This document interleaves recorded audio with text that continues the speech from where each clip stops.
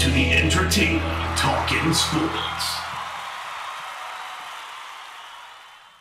What is going on, football fans? Back at it with another New York Giants video, and I'll be live in about an hour. I know you guys don't seem to get the notifications, so there you have it. I want to do a quick video on a rumor that is circulating around Twitter. I've seen it on the internet as well. It was pointed out to me by Ben, one of my best subscribers, and some of my subscribers have told me about it when it first came out yesterday, but decided to do some research and do a quick video on this. Evan Engram has been a polarizing figure for the New York Giants. Seems like the fan base is pretty divided on this topic.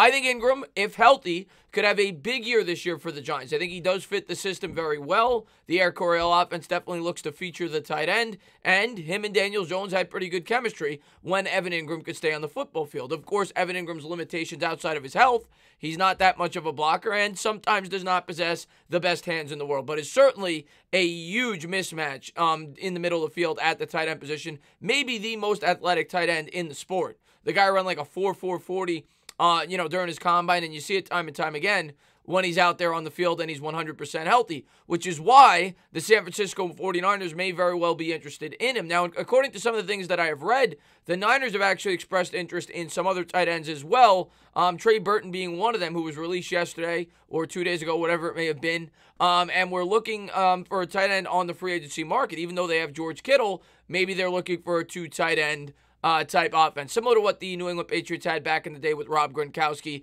and Aaron Hernandez. That could very well be what they're looking to do. This draft, as several of my subscribers have pointed out, is a very thin tight end draft. So if the Niners are looking to improve at that position, Evan Engram may make a lot of sense. Now, in terms of what would the price be, we'll get into that in a second.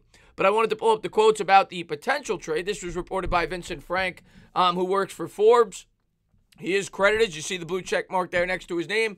And it was later published on NBC Sports, along with a bunch of other websites.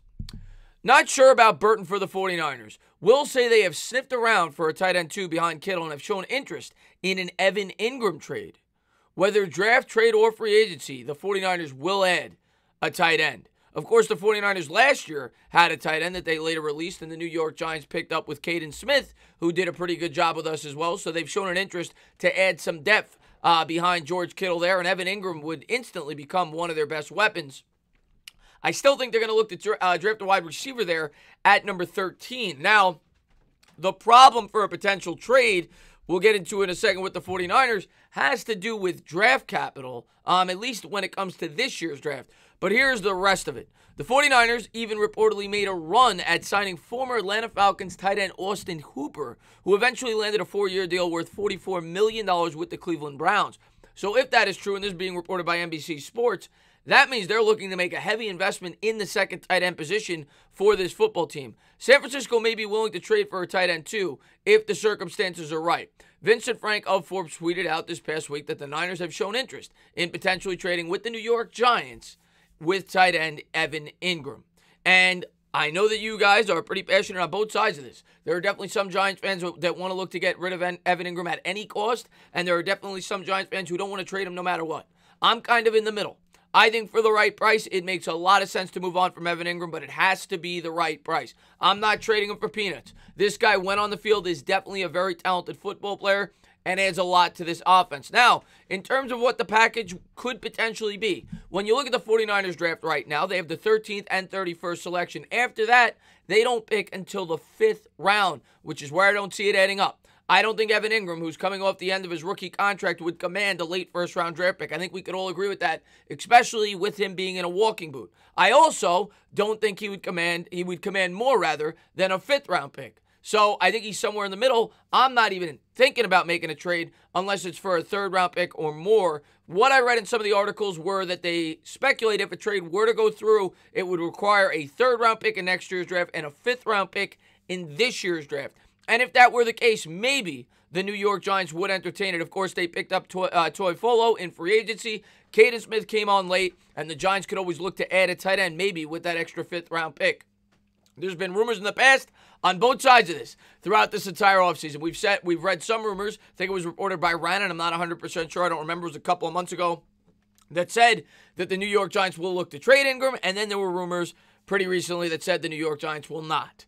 Now you're starting to hear rumors before the draft. How credible are these? Well, who knows? You know, if I'm the Niners, I don't understand the thinking behind this, being that Evan Engram is going to be a free agent in a year anyway. But the fact that they were willing, according to that, to spend $11 million on Austin Hooper, or close to it, everybody knew he was going to be paid pretty handsomely, being that he was the most attractive tight end on the free agency market, would lead me to believe that maybe they would have interest in retaining Evan Engram on a long-term deal. The Giants, well, I've said time and time again, I don't know if he's in the long-term plans. And if he is, great. Keep him. Sign him to the rookie extension. But if he's not, it's better to get something for him before you don't get anything. Now, if he were to hit free agency, you would get a comp pick. So, for this to even make sense, you would have to get more in return than you would for a comp pick. What you would get, maybe a third or fourth round pick at the back end of each round if you were to be comped and sign on with another team. Do I think the Giants, if they kept him, would sign him on the rookie extension? Absolutely. It only makes financial sense. And if the Niners were to trade for him at the draft, they wouldn't have that option. If they were to wait, they would get the Giants would use the rookie contract, and then the Niners would have him under a rookie contract for one additional year. So the Niners may be thinking about that. In terms of this year's draft, I don't see it making a big impact because there's no way, unless the Giants were to involve another pick, that they would get the 31st selection from the Niners. Now, maybe if you included the 99th pick in the deal, maybe you could get creative and figure out something that way. I do think the Niners are going to look to be trading down out of that 31st pick. I will say that, being that they do not pick until the 5th round. But according to some sources, at least, the San Francisco 49ers at least have some kind of interest in Evan Engram. As always, guys, if you liked what you watched, please subscribe, drop a comment, maybe give me a little thumbs up. Cheers.